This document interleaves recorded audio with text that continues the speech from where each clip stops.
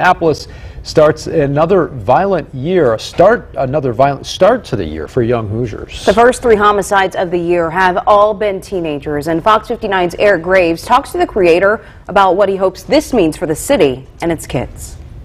It's an attempt to give more than 100 teenage boys and their families something safe to do every Saturday. It might look like just basketball, but it's about so much more.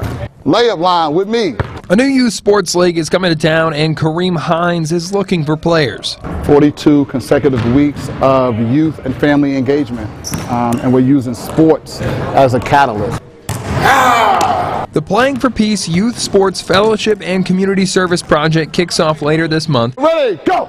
Over the next several months, there will be basketball, football, martial arts, community service, and more for kids 10 to 17. Kareem will take any boy from anywhere in Indianapolis. East side, west side, north side, south side. With the state of our community right now, we don't even want to limit the number of kids. The funding for the sports league comes from a $100,000 anti-violence grant that Hines got for his youth mentoring group, New Boy. 2 claps.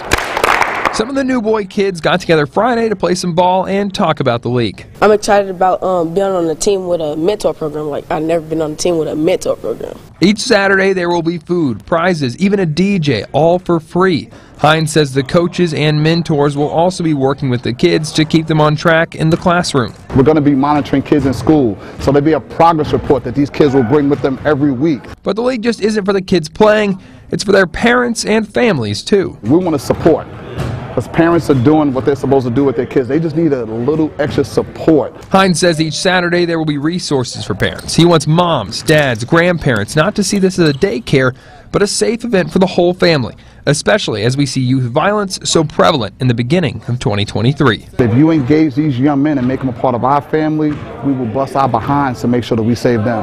There are going to be 2 registration Saturdays coming up at the end of January where boys will get a chance to shoot some hoops as they sign up. We'll have that information on our website. Reporting in Indianapolis, Eric Graves, Fox 59 News. Eric, thank you. One person was taken to the hospital